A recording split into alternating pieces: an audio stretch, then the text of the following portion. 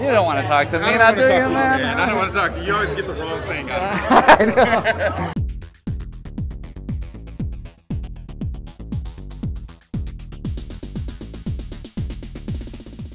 I liked our interview. We got a little action going, the elevator going, opening up. You know what? That, right? That was fun. I said some things that I should have said. Yeah. That I should have said. Yeah. Well, tell me some more things about season 3. Season 3 is, thank you very much. Thank you, Don Ostroff and CW Network, for allowing me to have a season 3. Season 3 is going to be the most controversial season. And not just based off of controversy. It will be based off of truly relationships, breaking, stretching the limits, all of the barriers will be broken down. Heightened emotions and heightened emotions, and you know, we're on a controversial network as it is, so we like to really push the limit and keep within the reality of you know, this world. Mr. Rick Fox. Yeah, Mr. Rick Fox playing himself. Yeah. Playing Rick Fox. Yeah. Did you have any scenes with Penny Marshall? I did not, and I was very mad. I saw her 2 days ago at this thing for Esquire, and I talked to her for about 20 minutes about how disappointed I was that I wasn't in the scene. You're like, oh, by the way, that's your fault. She's so real. Like, she's so real and just authentic that she says what's on her mind. All right. So you and Robin, how was the working chemistry? Really good. She is a great actress, man, and she taught me so much in such a small amount of time. I think she's been on like 3, maybe 4 episodes so far.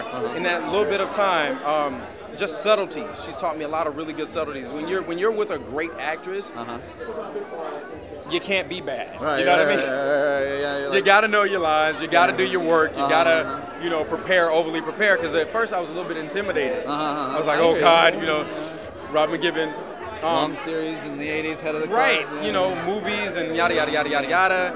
And she was really giving, really understanding, really giving, and we have a really good chemistry together. And it just works. Awesome, awesome. So we got four episodes so far, maybe more. 4 episodes. I think she's on for quite some time, so you'll be seeing a lot of her. Sounds good, sounds good. How about a favorite scene from this next season coming up? Favorite scene from this next season, I would have to say, is my bedroom scenes with Robin. Now, I wonder why. I wonder why. Talk to me about how Hosea stays in shape. Give me some fitness tips. Well, you know, I kind of gained a lot of weight in the beginning of the season. I was like almost 200 pounds, which is the heaviest that I've ever been. Not really muscle, just weight. He's honest. I like that. I'm gonna keep it real. Just weight. It ain't like you ain't gonna see it. Well, you're looking fit and trim now, my friend. Well, what happened? I've trimmed down, and I've eaten a lot of sushi. Okay. And have been watching my diet a lot more. When I was on break, you know, you eat more. You tend to eat a lot more when you have a lot more time. Exactly. You guys get the summers off. And so came back to work. Now I've trimmed down. I'm in the gym. There's a gym on our lot at CBS. Okay. And me and the guys, me, Kobe, and Pooch, we are there, you know, every day that we're working. Oh, right. Okay. Oh, yeah. So and we help motivate each other. So. Yeah, that's good. That's good. Keep it real. All right, man. He's the real gym beast. He's the gym beast or the slacker? With the 8. Talking about working out. Talking about working out. He says that you're the inspiration, man. You're the inspiration. What are you talking about? He's the big. Let me touch that.